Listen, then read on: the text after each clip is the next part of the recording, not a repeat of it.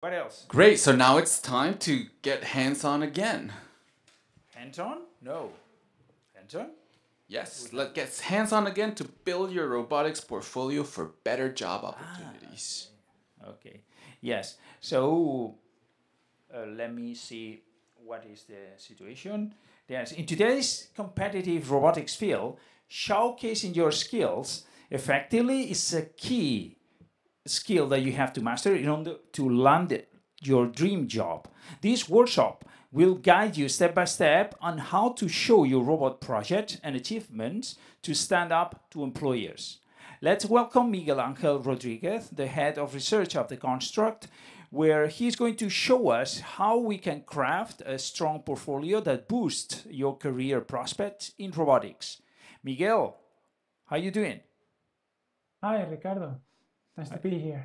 Okay, excellent. Are you ready? Let's have a I'm look. ready. Yes, I'm we ready. can see you now. Excellent. So then the audience is all yours. Go ahead. Okay. Okay. So thanks, Ricardo. As Ricardo mentioned, I'm the head of research in the contract, and I'm going to try to give you some insight and some tips on how to develop your robotics portfolio, which I think it's one of the most important parts when you're starting to look for jobs in companies, in research, whatever you need. So I think it's vital nowadays. So I hope everybody can see my screen now, what I'm sharing there. Yes, we can see it. Okay. Okay, so let me start. So the first thing is what is robotics developers portfolio? So it's essentially your space to showcase your robotics work and get hired for it. The main purpose of the portfolio is to show the others what you have accomplished in robotics so that they can evaluate your work and decide if they want to hire you or not. It should be, for one, a page ready to be sent to any job offering, opening, or whatever. So it's something that it has to be easy to share. It should help the recruiter quickly decide if you fit for the job or not, and also trigger some questions for the interviewer, which it's easier, and it will be the main topic of all this workshop and what I'll be talking about, which is lowering friction for the recruiter. The lower the friction, the better, and higher possibilities you have to get hired. And also, it should show professionalism. So no doodling, no web pages of Windows 95. So something that shows the level that anybody hopes for an engineer in 2024. Okay. So the first thing is, okay, Mike, but I mean, I have my curriculum. Why do I need this portfolio, you said? Well, there are several reasons, but you can here see the most important ones. First, everybody lies in their curriculum, and that doesn't mean that you put very big lies, but normally we tend to decorate the things a bit better, and we try to sell us better than what it really is. Sometimes we don't have the concept of those skills, if they are so valuable or not. That's one thing. Then actual experience matters in engineering jobs. Actually, experience matters above practically anything. So you can have an education that it's not that high level, but maybe you have a lot of experience, and normally engineering jobs prefer that. So having a lot of experience in whatever you're applying to. Then it shows your professionalism to the recruiter. So it shows that you care about your image, your professional image, and to show the work that you've done. And then finally, it simplifies the life of the recruiter, as I said earlier. The portfolio shows what you're capable of and essentially help the recruiter, the job that it has to do, basically that. So what should include the portfolio? The first thing is common sense. So it has to have the information, personal information, so that the recruiters can contact you. Normally, when you're sending your portfolio, the recruiter at least has your email or something like that. So at least some way, but you have to open the ways, the channels where the recruiters can contact you, like Twitter, Facebook, GitHub, whatever. If they can't contact you, they can't tell you you're the so awesome person and engineer you are. So that's the first thing you have to add. Then the second, and it's one of the most important parts, is a collection of robotics projects. So show a selection of your best projects. More doesn't mean better. So the best ones. Those projects must represent your skills, abilities, and the quality of your work. So those projects, they might be not very practical or some, but they have to be a demonstration of what you're capable of, your maximum potential. Then the third thing that it should include is contributions to open source projects. And that's something that, from my perspective, I thought, why do I have to contribute at the start? And throughout the years, you discover that when you work in a company, most of the code that you do is not public, which means no one will ever know the fantastic code that you wrote 2 years ago. So that's one of the reasons why contributing to open source projects is very important. And also contributing to open source projects requires a set of skills that potential employees always look for, like knowing how to work in a team, knowing how to manage a project, everything. All those skills are concentrated on the fact that you contributed to open source projects. Then you need a summary of experience, which is basically your working experience, if I worked there, and so on. The most important part of here is that you don't have to put all your work experience, only the work experience that is relevant for the job post that you're applying to. So if it's relevant only one thing, then put one.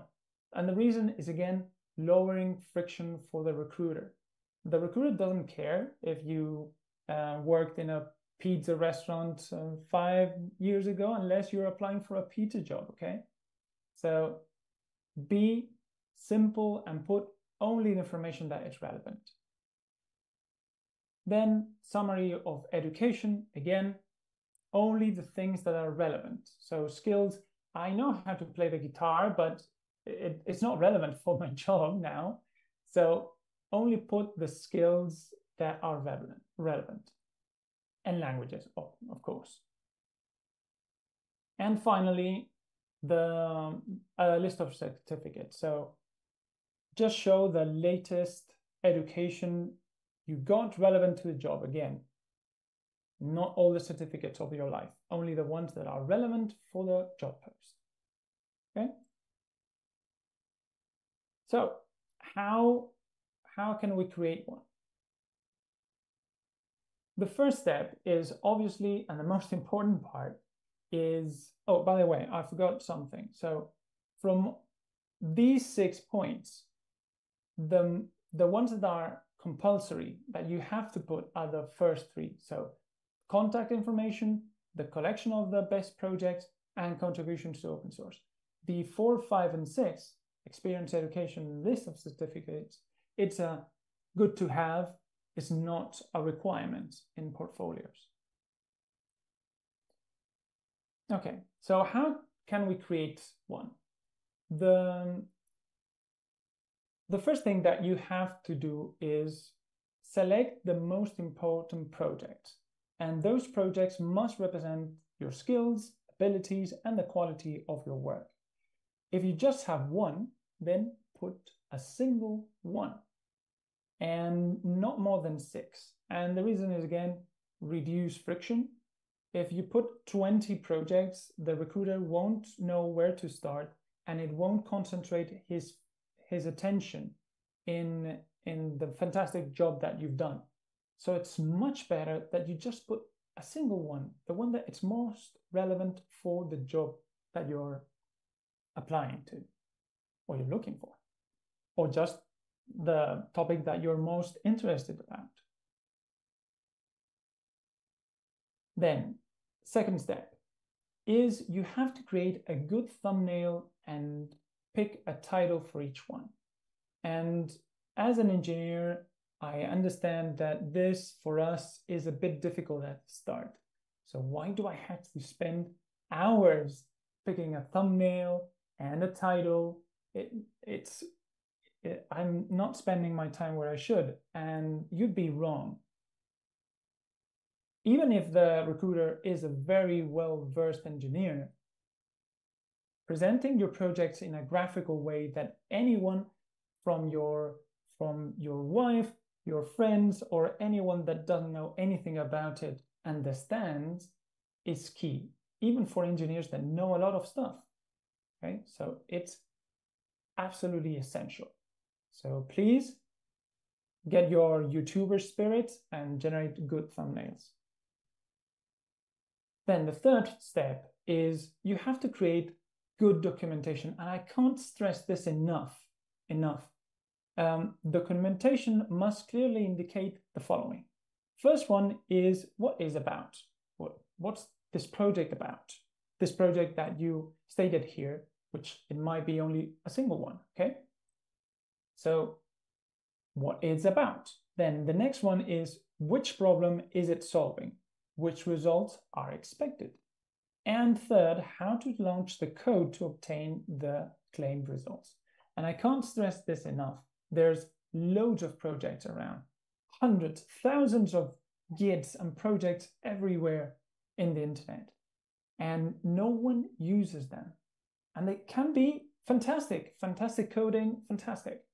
But if the person that opens that project doesn't understand how to use it, it's absolutely useless unless you generated the tool that it's the single one in the world and they need to use it. Then they have to look into your code and have a look. But for a potential recruiter, he has to go fast.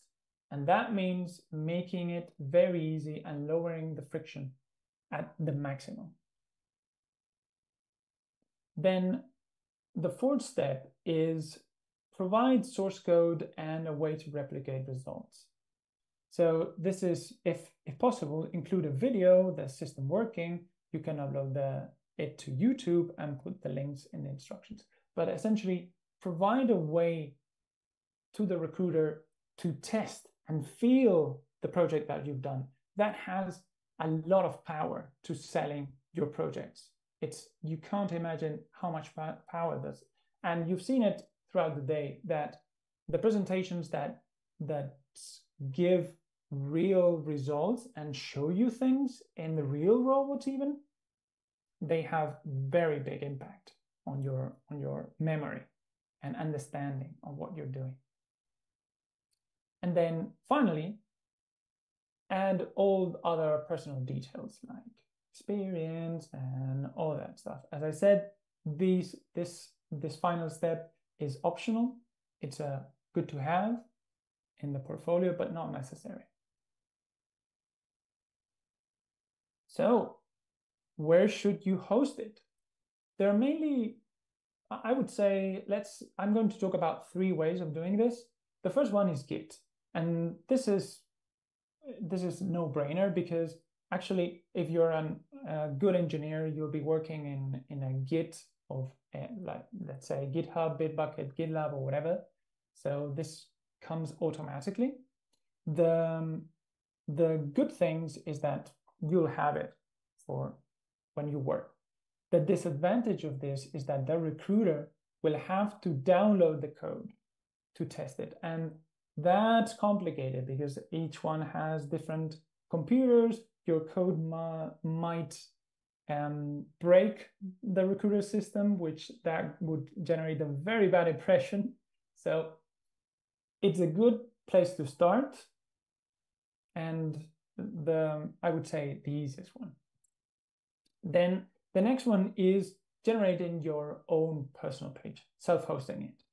And the advantages of this is that you have full control on what you include, what you don't include.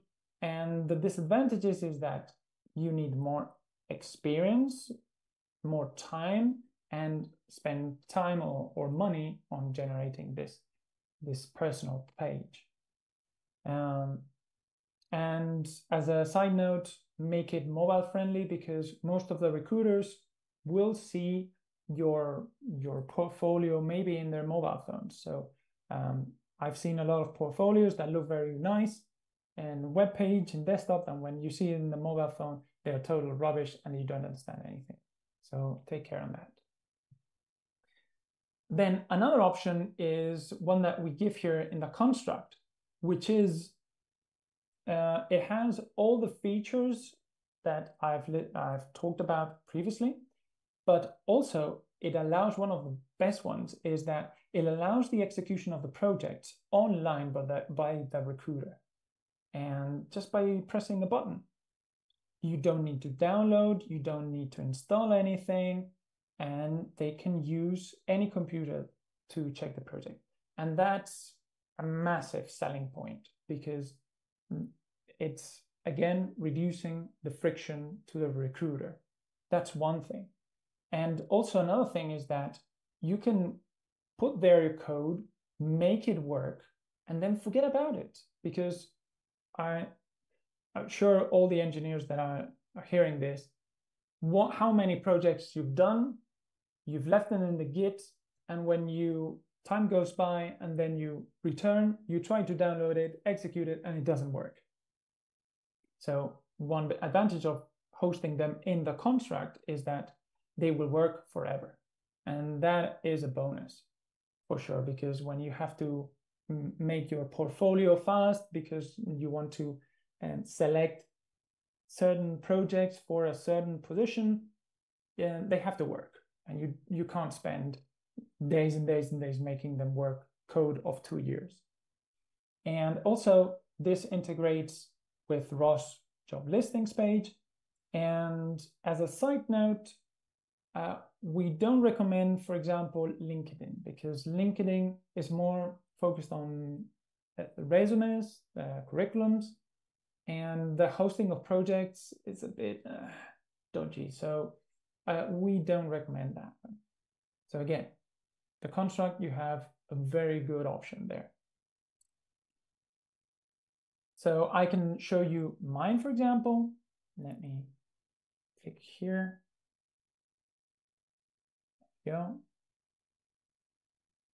So again, you can see here that I have the personal information. I have the 6 most important projects that I'm more fond of, like, for example, AutoWare. We did a test about this. We also did ROS2 with Godot, Tic-Tac-Toe, Quadruped, the rover here, also our projects in fleet management, and I have them here. I just click here, run, and it's good to go. And then we have also all the experience and my certificates and so on. And also you can print your curriculum, and it just prints, and you have a curriculum just for the laughs, I suppose. Okay, let me return to there you go. And again, I wanted to also give an example of one of our master's class students, Miguel Solis, portfolio, which is amazing. And he's hosting it in a web page. And this is amazing because he showcases all the projects that he's done throughout the masterclass, most of them. And as a recruiter, I would say, okay, which one do I pick? And you can see here, he's using images, videos to sell. And it's very descriptive of what he's doing, designing the kinematic model of ROSbot XL, doing the 3D kinematic analysis and control. It's very clear for me, and I don't know this guy, and I don't know what his skills are, but I'm seeing that he's serious and professional, and I know more or less with a glance what he's capable of. So as final conclusions, what if you don't have projects done yet? Then start right now creating one. And this is fundamental. If you want to get a job in engineering, in robotics, whatever you want, you have to have working experience. So select a topic that you like, that you love, and start a Git. Create a Git and start your project. That's one thing that you can do. Another one that could be complementary is contributing to an existing open source project by solving bugs, by adding features, by suggesting improvements.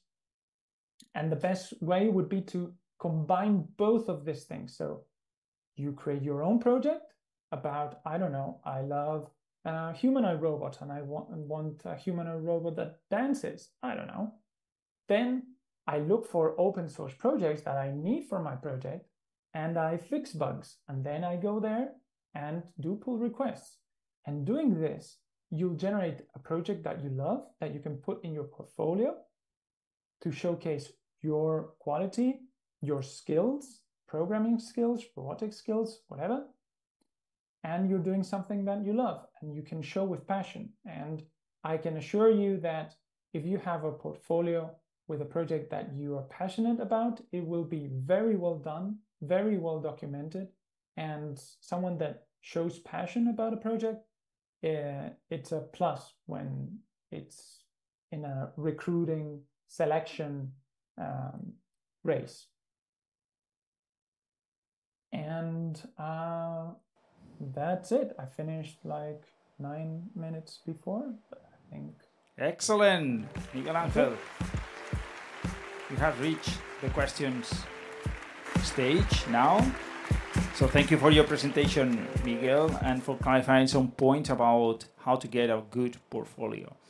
Okay. And now it's time for the questions from the audience.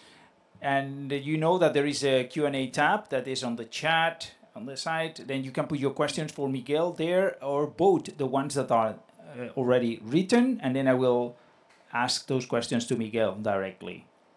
Also, a round of applause. Yes, I like this applause thing on the thing on the platform there. It's cool. Great. Then one question from Juan Rodriguez. He says, "How many pages should a CV have?" Okay, very good question. One. Yeah. As I said, curriculum or portfolio, but they have to be concise and to the point.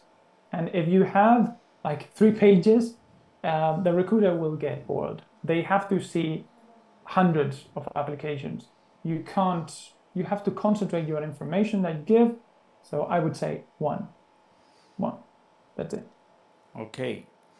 And another question from Shivam Chudasama that says, "If you are a fresher with a irrelevant internship experience, what shall we do to boost our chances?" Okay. First of all, there's no irrelevant internship experience. I think that anything that you do is relevant. So that's one thing. And second is, as I said, pick a project that you're passionate about, okay? And you can do it in your free time. You can look for open source projects about this topic and start working. No courses, no nothing, okay? I would recommend that you do courses when you need them. So I'm doing my project, my passionate project, and I need to know about inverse kinematics. and I do a course. So, but do a project that you're passionate about and do it public. And that forces you to be better engineer. And you'll see that in very little time, people will be interested in your project. That's my advice. Yes, and also let me share also the comments that Professor Jack Silverman shared with us about this thing. If you don't have any internship experience or whatever, go and do an internship. That's what he was saying then. Go and do an internship in a relevant field. And for that, maybe you have to do this for free. Yes. So you go there and then you provide value to the person that is providing you this internship. It has to be a valuable internship for you, I mean, in the line of your career. But if that's the opportunity there, then you should go and do it. In this case, like this, you are going to build your portfolio. You are going to have your internship experience. And then you can boost your chances, as he says. Mm-hmm. That was expressed by Professor Jack Silverman before, some talks before. Let me ask you another question. Sure. Then is for Ruji Osama, that he says, I am a robotics student at the 4th year. Should I work on a portfolio? Maybe oriented to internships, he says. Oriented for internships, maybe? Should I start working right on the portfolio? Yeah, so you have to start with a project and then you generate a portfolio. But I mean, you're in 4th year and I suppose you're finishing in 1-2 years. So start working in your passion project. For example, I started in robotics when I was, around there. And I went to the ED there and I did a project on humanoid walking robots. I didn't post the code and I did wrong. So do the work and post it publicly and put it nice with good documentation, videos and so on. And that can grant you an internship in somewhere because they'll say, okay, this person has experience in this and this topics. So it's better than doing your studies without doing anything and then you're imagining that when you finish, someone will recruit you. If you don't have prior experience, it's more difficult to get an internship sometimes. So. Or a job. Yes, actually that's what also the Luca and Sai were saying at the beginning of the conference, about the importance of having a portfolio of things done that you have done. Yes. Then I have another question from Rodrigo that says, do you recommend to showcase many projects or just a very few strong ones? I recommend 1, maybe 2 or 3, but they have to be not like 20 or so. I think they have to be relevant to what your interests are of applications or work, because if you're applying to, for example, PAL robotics, maybe the projects on control, projects on biped robots are relevant, and maybe AI related projects maybe are not that relevant for the job post that you're applying to. So I would say very few, from 1 to 3, maximum 6. So that would be the strong ones, right? Yes, exactly. The strong ones. And then Andres Leonardo is asking, should I add papers or prices to my portfolio? Good question. So again, if they're relevant for the application, for sure. Papers are a bit, prizes, I would say, okay, yeah.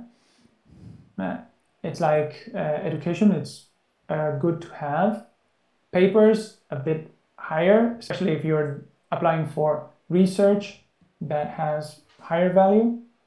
But again, papers have this drawback that there's no demo or code that shows anything. And sometimes reading a paper, it's a bit complex, difficult for the recruiter. So I would say if you put papers, put a link to your documentation with demos and videos. I think that would sell the paper much better.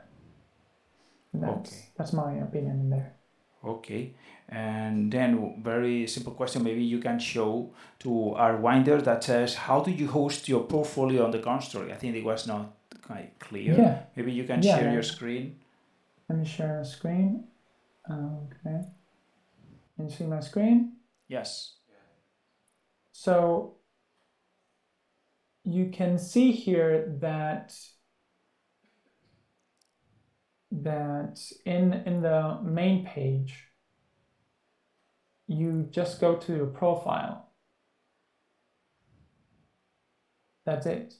That's simple. Yes, and that's simple. And then press the pencil, right? Yeah, you press edit. the pencil here and you edit all the elements that you want to edit, like here.